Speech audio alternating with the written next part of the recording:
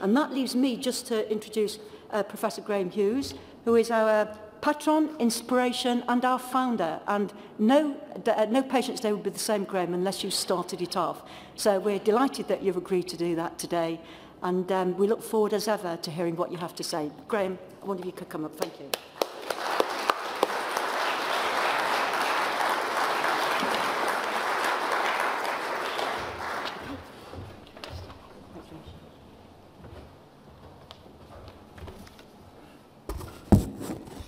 Thank you very much, Estelle, for those kind words, and thank you all for coming.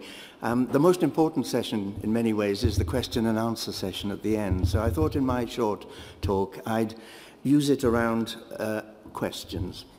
So 10 quick questions, some of which we can answer, some of which we can't.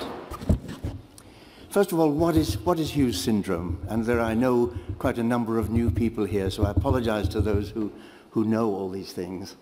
So this comes from a little booklet. Do you have any patients, doctor, with migraine and headache, with a DVT or a clot of any sort, with recurrent miscarriage, with memory loss, and with a tendency to young strokes, even TIA or transient ischemic attacks? And these are the features of Hughes syndrome. 30 years ago, we gave it the name anti-cardiolipin syndrome, and then we changed it to antiphospholipid syndrome. And the boffins, and you'll hear today, even that's the wrong name, strictly speaking. So sticky blood is what the media call it, and it's kind of what's stuck. Main pointers: teenage migraine. Did you have migraine as a teenager? Yes, doctor. Well, all my teenagers. It went away, but it came back later, and now it's a major problem. A tendency to clots, you don't have to have that tendency. We think that it's more sludging of the blood than clotting, but I'll come back to that because there are some doctors who say this patient can't have Hughes syndrome because she hasn't had a clot or a miscarriage. Recurrent miscarriage you'll be hearing about in the next talk. And cold circulation, one of my patients calls it corned beef skin, is quite classical. How was it discovered? Well, it was 32 years ago, reported it at, first of all, a thing called the Heberden Society, which was in 1982. And we'd been working in the world of lupus, which is a cousin of this syndrome, and particularly interested in the brain and lupus and things called antibodies that react with brain phospholipids. And bit by bit, we set up assays, and very clear, very quickly, and Estelle has told you about the large clinics. One of the virtues of large clinics is you see patterns of disease, and we saw this group of patients with what's now called phospholipid syndrome. So we described it in two British journals, the BMJ, and those of you in the know, you can't get into American journals, so we published it in the British Journal of Medicine. And this was the same year, presentation both at the Heberden Society in '82 and at the Skin Society, that other features are headaches, epilepsy, chorea, that's a symphytus dance, multiple abortions, peripheral thrombosis, demyelination, that's a fancy word for MS or multiple sclerosis-like features in some patients. Budd-Chiari, that's a name given to a clotting in the liver. It's rare, but we see it, and other clots. So that's the syndrome. Many of you know only too well the features.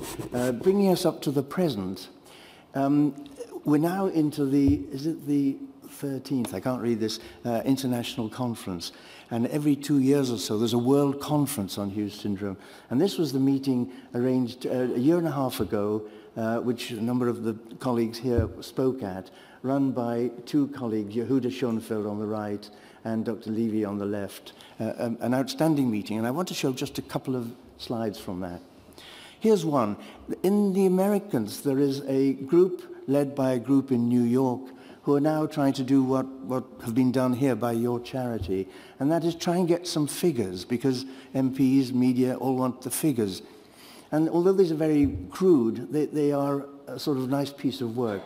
For instance, if all patients with recurrent pregnancy loss, maybe 12%, we think more, are antiphospholipid positive.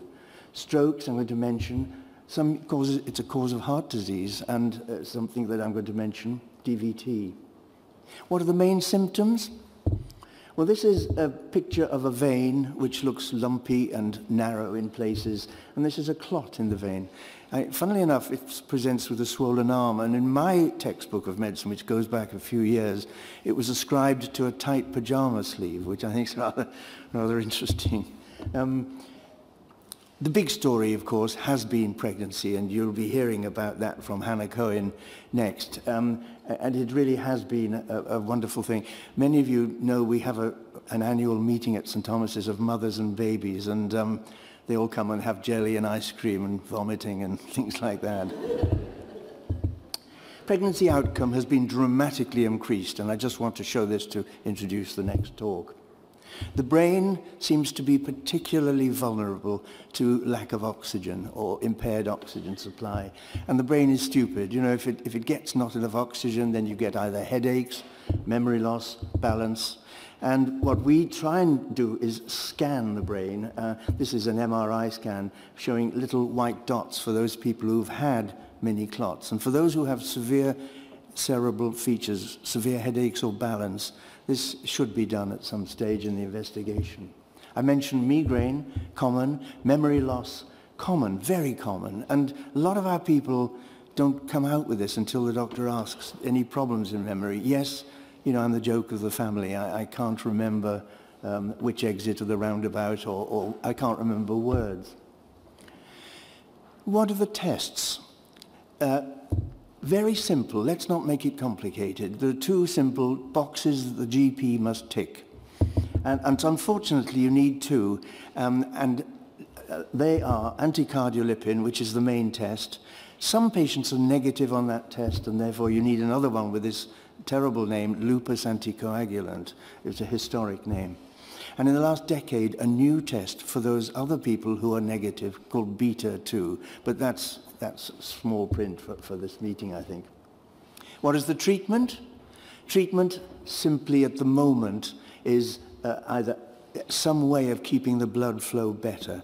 And the choices, of course, are aspirin, heparin, and warfarin. And again, you'll be hearing about treatment later on this morning. But I'd like to show one remarkable slide. This is really extremely interesting.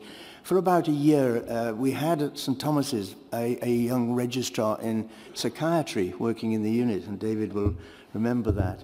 And he was doing fancy memory tests, you know, one of these one-hour jobs where you remembered words and all the rest of it. And on the left is a young woman of about 40 with memory problems and Hughes syndrome, and she was down at the 13th percentile on his memory scale. She couldn't remember words. She had 4 weeks of heparin, which is a trial that we do in many patients to see whether we're on the right track. And there she is, 82% word finding. And our professor of psychiatry is very good, said there's no psychiatry drug that does anything near that. Are there any new drugs? Yes, there are, and I'm going to pass on that one because you'll be hearing all about that this morning. A common question, of course, for us as doctors, what if the treatment doesn't seem to be working? I'm on warfarin, doctor, but I'm still getting headaches, balance is a problem, I'm not right. By far the commonest reason is very straightforward. If you look at that little yellow book of anticoagulant results, the thing called the INR, the thickness or thinness of the blood, in our patients often need a higher INR, and again, you'll hear about that in.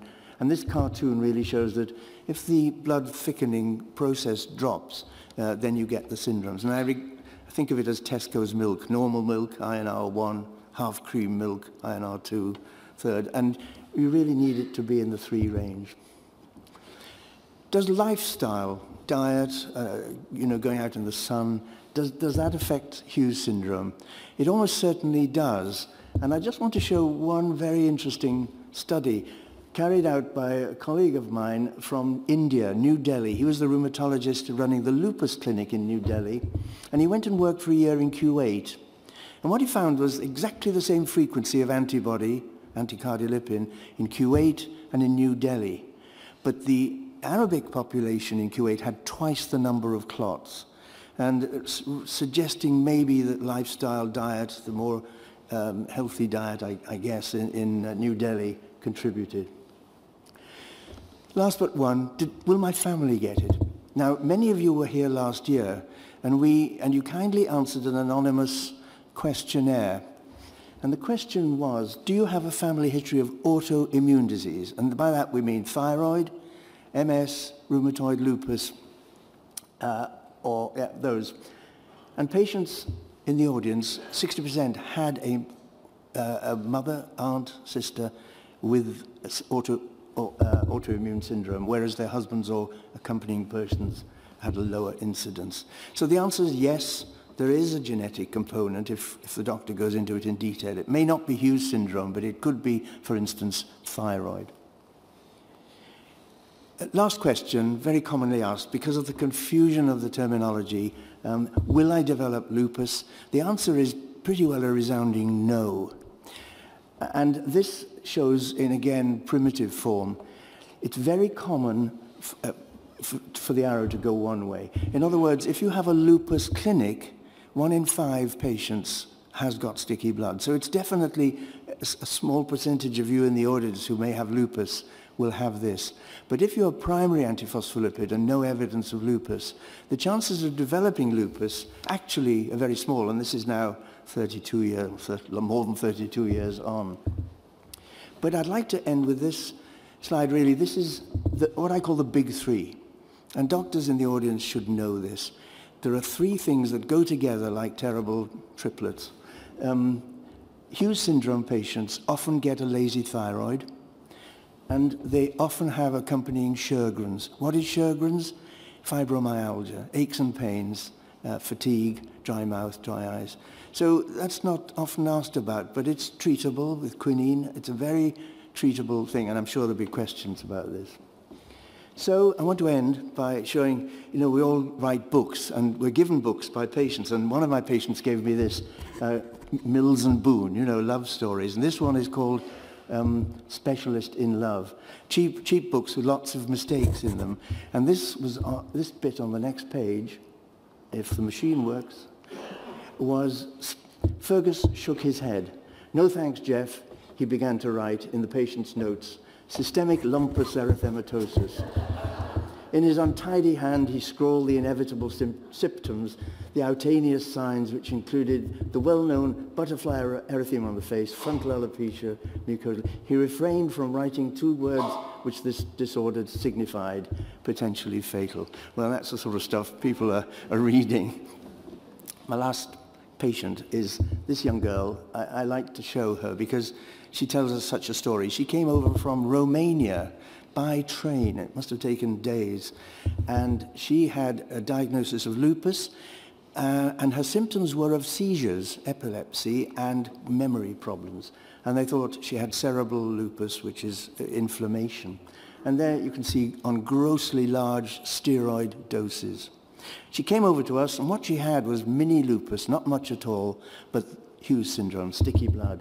And she is actually now perfectly well on warfarin, lifelong warfarin. This is about 25 years ago. And it shows the great importance to those of us dealing with connective tissue diseases to get the diagnosis right. Thank you very much indeed. And thank you, Estelle, for all your work, and to Kate.